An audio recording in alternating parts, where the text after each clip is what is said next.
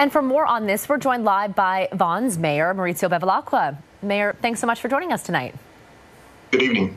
We've talked before about the idea of having a regional approach to reopening. That's exactly what we're seeing play out here today in terms of stage 2. What do you think about what you've heard in this plan? Well, as you remember, this is precisely the approach that I thought would be a wise approach. It's not a perfect approach, but it's a wise approach. Our numbers, although they're declining, which is the good news, Jackie, our numbers in the City of Vaughan are actually declining. I see a light at the end of the tunnel. I'm cautiously optimistic. But I think the province has acted in the best possible manner, taking into consideration the fact that there are many hotspots, including the City of Vaughan, in other areas around the greater Toronto area. And this process of regionalization is, I think, probably the only real option that the Premier and his cabinet has. And of course, these decisions, Jackie, as you know, are made with by consulting the medical authorities who know exactly what needs to get done in order to move on to the second phase. Obviously, at this point in time, people want to go to the second phase here in the City of Vaughan. But I do think that today's announcement by the province really makes it clear that the position that I've taken as mayor of this city over since the beginning of COVID-19 was the right one.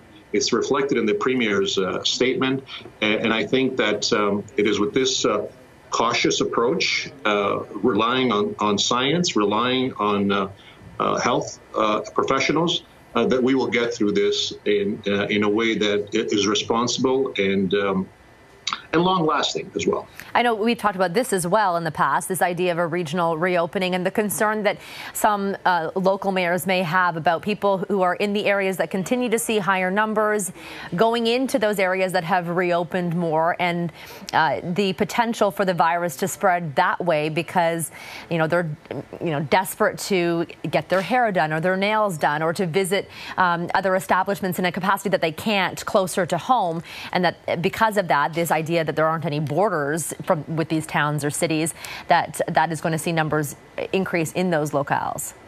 Well, Jackie, as I said earlier, it's not perfect. It's not perfect, but in fairness, it's also people in those areas that wanted the reopening as well, and it does come with some risk. And I think that that's the reason why the City of Vaughan, we have a risk model that addresses many of the issues related to what we open, what we close, when we open it, and when we close.